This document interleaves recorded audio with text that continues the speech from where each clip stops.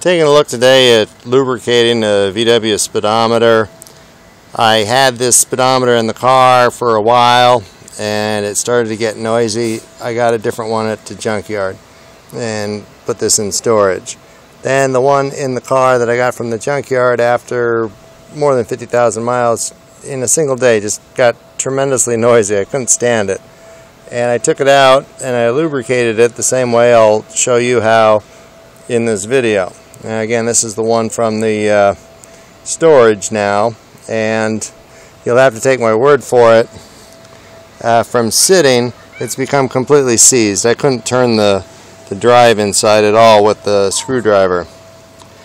I've removed the gas gauge along with the power stabilizer only to open up this space in the back. If any tri-flow leaks out of the gears, I want to keep it away from the odometer wheels and the dial.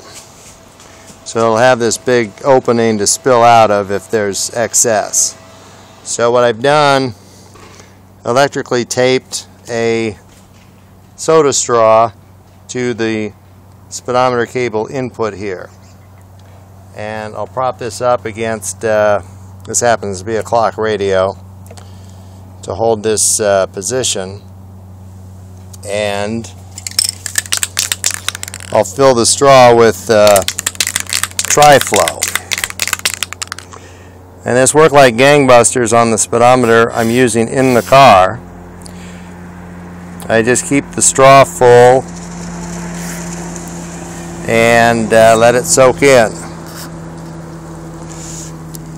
As you'll notice, the speedometer cable comes in at quite an angle. I presume there's some kind of a gear drive inside to straighten that out, which apparently is lost lubrication and become noisy, and in this case completely seized up in storage.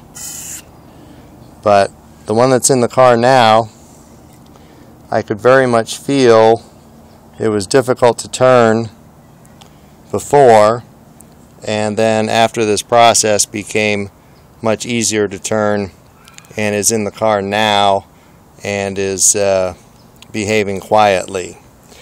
I might have noticed in the car some tri-flow coming from these three bulb openings, but none has invaded the face of the dial. Knock on wood there. So that, again, it worked for me. The combination of soda straw, electric tape, and tri-flow. Thanks, and be sure and watch my other videos.